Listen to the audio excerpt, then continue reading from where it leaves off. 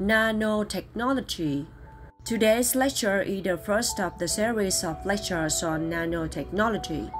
Nanotechnology, sometimes shortened to nanotech, refers to the manipulation of matter on an atomic and molecular level. It's a science, engineering, and technology conducted at the nanoscale, which is about 1 to 100 nanometers. It is the study and application of extremely small things and can be used across the other science fields. Just how small is that? A nanometer is 1 billionth of a meter. The idea of nanoscale research first started from a physicist called Richard Feynman in 1959. He envisaged the process in which scientists would be able to manipulate and control individual atoms and molecules. In fact, it wasn't until 1981, with the invention of a special kind of microscope, that modern nanotechnology truly began. Even though nanotechnology has created many new materials and devices with a vast range of applications, there is always concern over these unnatural products.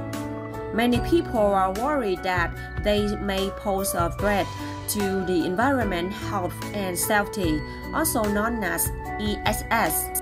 In order to better understand and evaluate the potential harm, risk assessment has been introduced. There are also ongoing international collaboration on nano, ESS research, and related policy issues. Despite the concern, nanotechnology has benefited society in unexpected ways. In the food processing industry, nanotechnology is leveraged to prevent iron deficiency, which triggers anemia.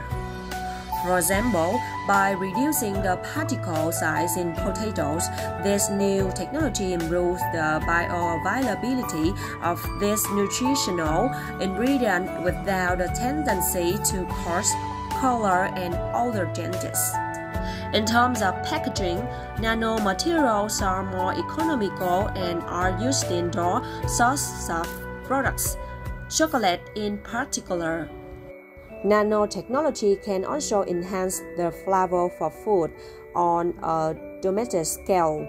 We expect more smart furniture, which is made of shape memory alloys, to be manufactured. But nanotechnology has much wider application than this and could also help develop sustainable agriculture. It offers great potential to strengthen the effect of fertilizer, thereby minimizing the environmental impact and boosting the productivity of plants in the soil. In the area of medicine, bioengineering have developed simple and inexpensive nanoscale delivery vehicles. Conductors like carbon nanotubes have been invented with varying structures, which such nanotubes have become increasingly attractive to researchers because of their ability to efficiently deliver drugs into veins. This means that higher doses of drugs loaded on them can be transported from the administration site to the effects-related sites, such as cancer focuses, thus decreasing toxic side effects while increasing the treatment effects. The research team has also developed a widely accepted material that can be used to record different surfaces, including wood, latex, and glass. It is mainly comprised of silver. Such nanoparticles can eventually kill some microbes due to the antiseptic properties.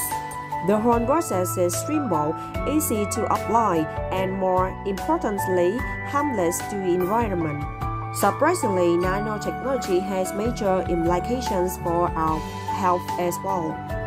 By changing the metabolic rate through a particular type of protein, patients are able to burn calories faster even under a high-calorie diet. Therefore, treatment programs are provided for patients to lose weight by deposits of acid, fat in a relatively softer manner.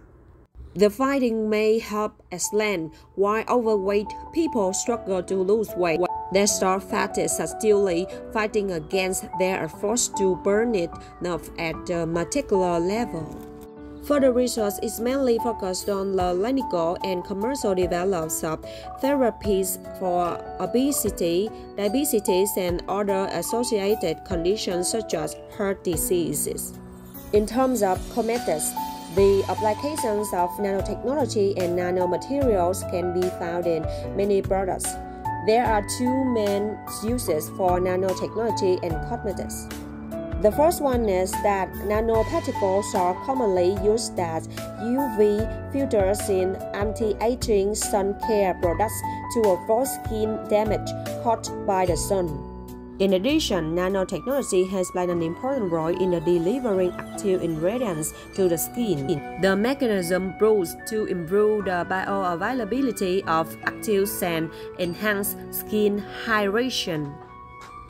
The wide variety of nanotechnology applications leave no doubt that this field will only continue to get more exciting, and I look forward to seeing these developments further branch out.